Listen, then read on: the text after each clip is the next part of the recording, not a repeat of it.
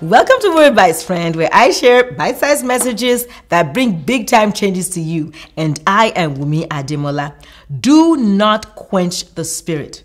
That was a stern warning that Apostle Paul gave the Thessalonian Christians, and God is giving us that same warning today.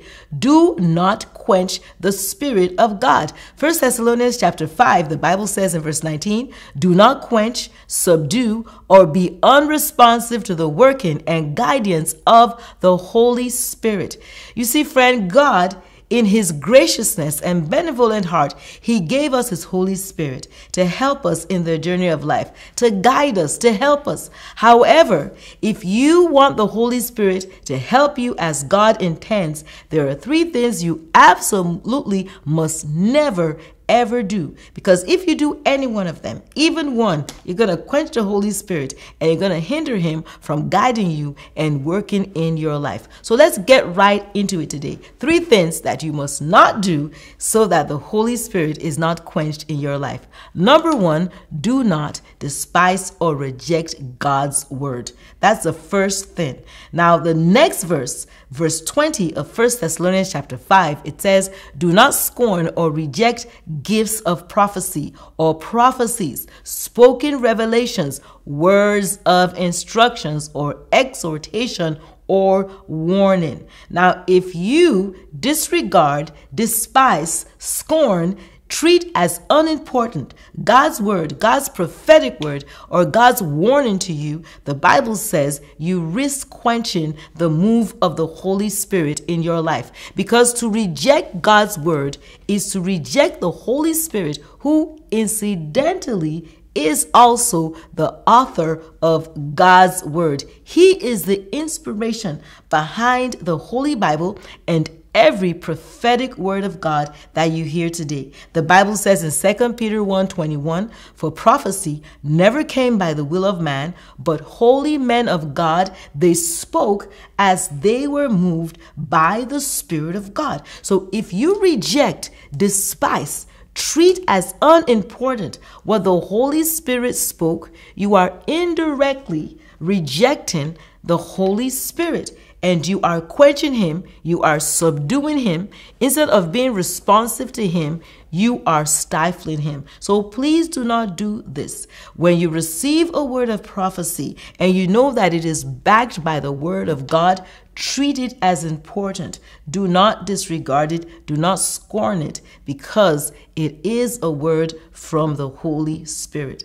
Number two, if you want the Holy Spirit to move in your life as God intends and to help you and to guide you, you must not disobey his voice. That's the second thing. Do not disobey his voice. The Bible says in Exodus chapter 23, and I'm going to read verse 20 and 21. God was speaking here. He said, behold, I send an angel. And you need to know, in most Bible translations, the word angel is in capital letters, is in uppercase. And that means it's not an ordinary angel, but is actually the Spirit of God. The Hebrew word for angel means spirit. And when it is in capital, it begins with the first letter is set in caps.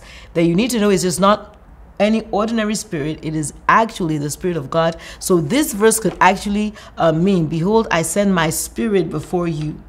And which kind of tie in with Romans 8:14 that says, as many as are led by the Spirit of God. So God here says, behold, I send an angel, which is my Spirit, before you to keep you in the way and to bring you into the place which I have prepared. And then God said, beware of him. Look at it there. If you're reading it in your Bible, him is in capital H. So that tells you again that this is no ordinary angel. This is actually the Spirit of God. So God says, beware of him, beware of my Spirit.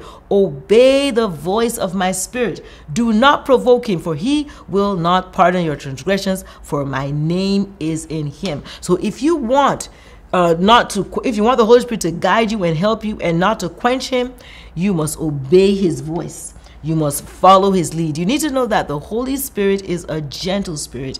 He will never force his way on you. He will never lead you unless you allow him. Like Romans 8:14 says, unless you allow him to lead you. The more you allow him to lead you in life, the more he is able to work in your life to do everything God wants to do in your life for you. But the more you disobey him and you don't respond to his leading, you don't obey his voice, then he is not able to take you where you need to be. And sadly, this was what happened to the ancient Israelites. You know, God was talking to the Israelites in Exodus chapter 23 that I just read, and says, for you to get into the promised land, you need my spirit's guidance. You need my spirit to lead you. But unfortunately, these folks, due to their repeated disobedience, they quenched the Holy Spirit.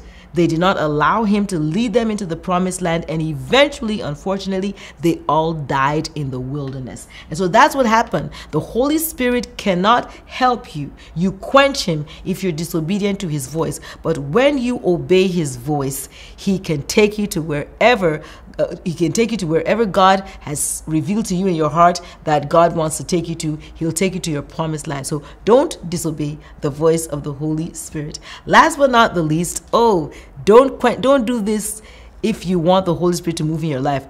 Don't complain against God. That's another thing that quenches the Holy Spirit of God. And sadly, again, that was another thing that the Israelites did.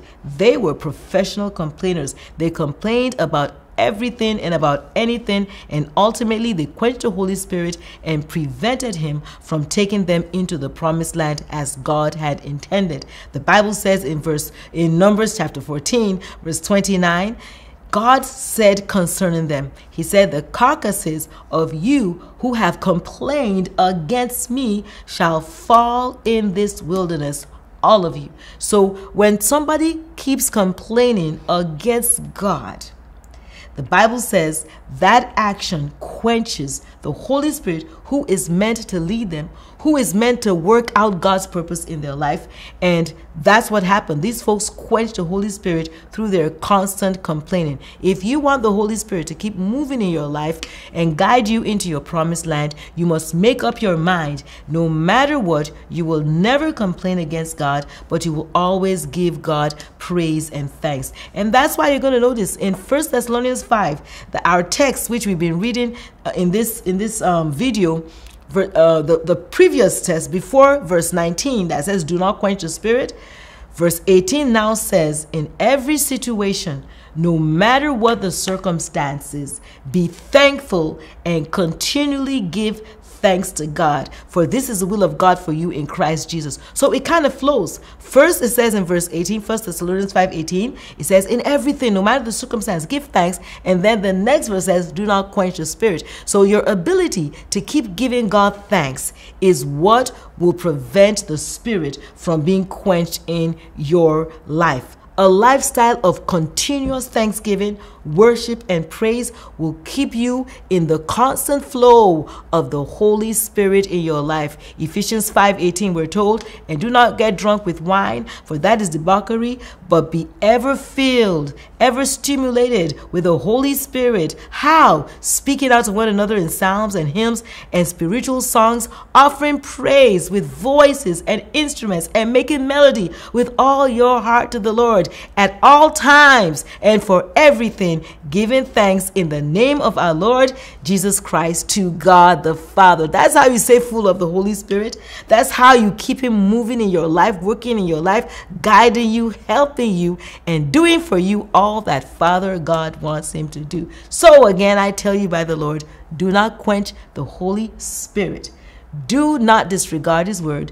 Do not disobey his voice. And don't you ever complain against God. I do trust you were blessed today. If you've not done so, subscribe to my channel, KnowingGod Media. Follow all my social media handles. And see you next time, friend, for another awesome Word Bite video.